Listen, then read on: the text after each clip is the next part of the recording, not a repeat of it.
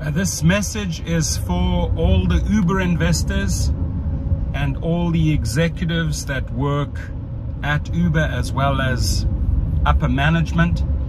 Your verification system doesn't work. So this 37-year-old, you can see him on the thumbnail. His name is Kenneth Shear.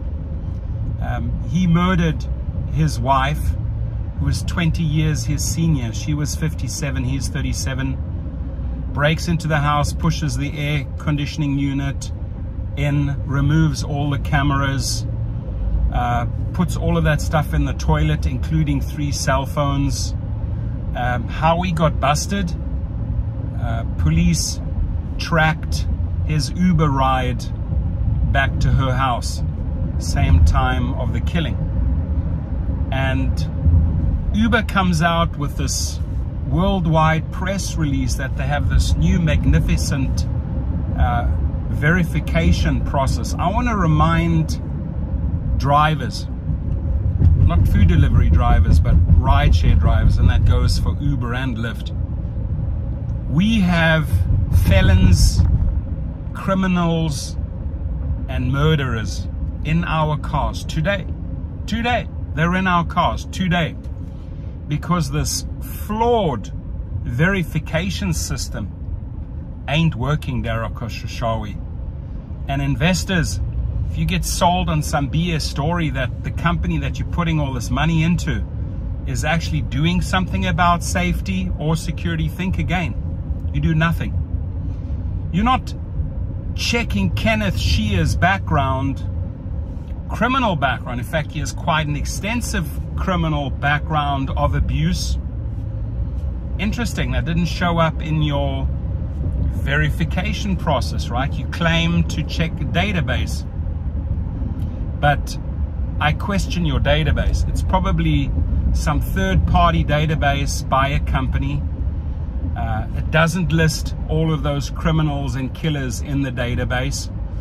And by the way, if these criminals or murderers don't want to upload their ID or their passport or have that part of the process verified, they don't have to.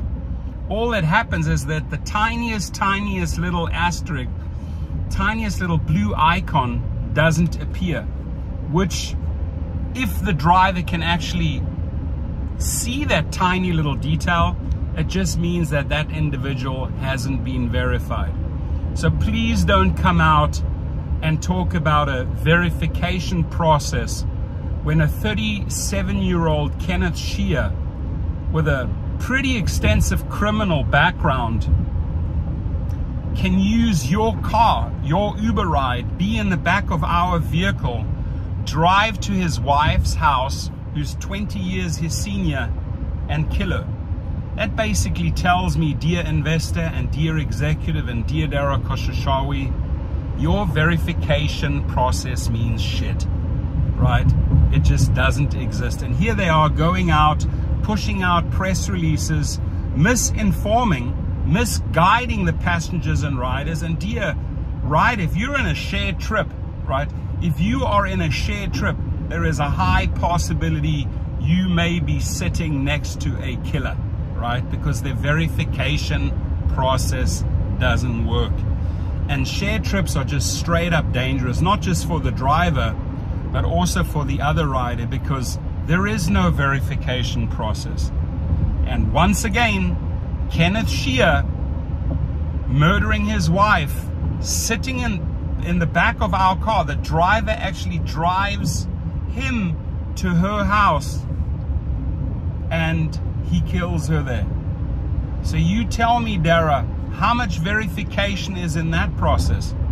We need to verify your brain cells, Dara Koshashawi. Are they still intact? Tony West, are your brain cells still intact? All those investors that put monies in, that's what we need to verify, your brain cells, because something up there is loose. When you have to go out, lie to the rest of the world that you have this safety and security system in place, drivers know it doesn't work. Drivers know that they have to go out and maybe arm themselves, right? Buy a gun or get a taser or get pepper spray. Hazard reported ahead on San Diego Freeway in a quarter mile. You're still on the fastest route. The companies fail us time and time and time again. They fail us. We have carjackers in our cars. We have criminals in our cars. We have killers in our cars. We have ex-felons in our cars. We have people with quite an extensive criminal history in our cars. And your database, what database? I mean, what database do you have, right? Maybe you want to share. Love to interview the guys that do safety and security. That's where I come from. I mean, South Africa is probably one of the highest murder and rape rates in the world. I had my safety and security company there, you know, armed security. Also spent 3 years in the army. That's where you get your training. What these little Mickey Mouse idiots are trying to sell the outside world and trying to sell us drivers. Oh, we've implemented some verification process, so you should feel at ease. You should feel good now getting back into your car. We know it doesn't work, and when I say we, the drivers, know your safety and security checks don't work. They bogus, they fabricated to tell the outside world or politicians, hey, we're actually doing something. Only the person behind the wheel knows if that part that you programmed into that app works, and it doesn't work. We've seen it again. Kenneth Shea, 37-year-old, killing a 57-year-old, has once again demonstrated to the rest of the world that Uber's verification process is bogus. It's absolutely bogus. And the reason why I can claim with confidence that it's bogus is that he has an extensive criminal record, as do many other passengers and riders out there in our cars. They have an extensive criminal record, which should show up in these databases that Uber apparently cross-references.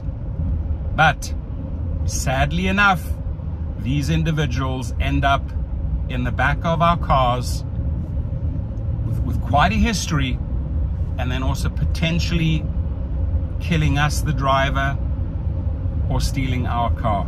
You got to do better, Dara Khosrowshahi. Investors, you got to do better.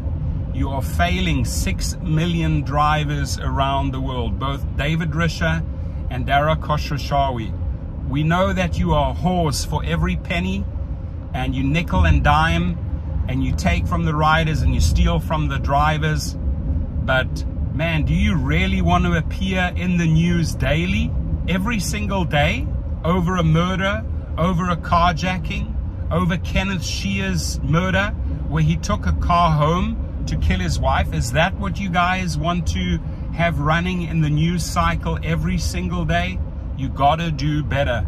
And investors, and I'm talking about these investors at Vanguard, all these big companies that have put billions of dollars into Uber. Really? You CEOs, you believe that the crap that Uber and Lyft is programming keeps drivers safe? You better think again at the next shareholder meeting, right? You may want to ask these executives, why do we appear in the news cycle on TV every single day in the newspapers for the same issue? And I'll tell you why. Here's the short answer. Your system does not work. Your verification system does not work. There is no safety. There is no security. It's time to pull up your big boy pants and do better. Grab your wallets and start getting your credit cards out and start programming, paying your programmers to put decent safety procedures in place. Hire experts, not idiots. You're hiring idiots that have no clue. I mean, I've checked the backgrounds of their security officers. They are a joke compared to what real people that know about security and know about programming and know about accessing data. Their systems are a joke, my friend. So they got to do better. Please share, please share. We cannot allow daily murders, daily carjackings, daily assaults, daily rapes, daily sexual abuse to happen in our cars. We need to end it yesterday. Your comments, please.